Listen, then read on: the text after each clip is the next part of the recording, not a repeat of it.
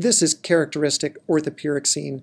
It has this pink to green pleochroism, high relief, pyroxene cleavages to it, not particularly great.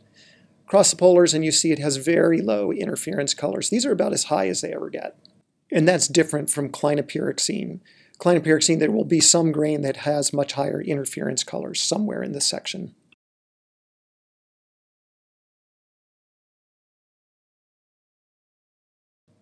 This is orthopyroxene in a plutonic rock. You can see some of that pleochroism again, but this one is nice, elongate, has some pretty good cleavages to it. So when I cross the polars, you will see that it has parallel extinction.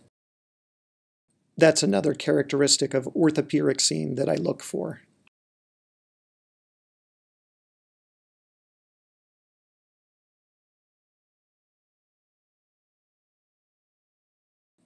This is more pink to green pleochroic orthopyroxene.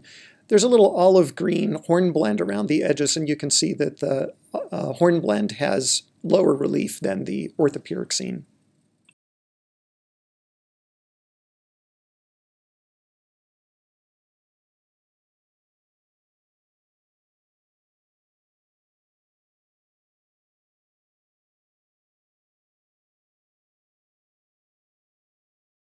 And last, this is pink orthopyroxene from a gabbro.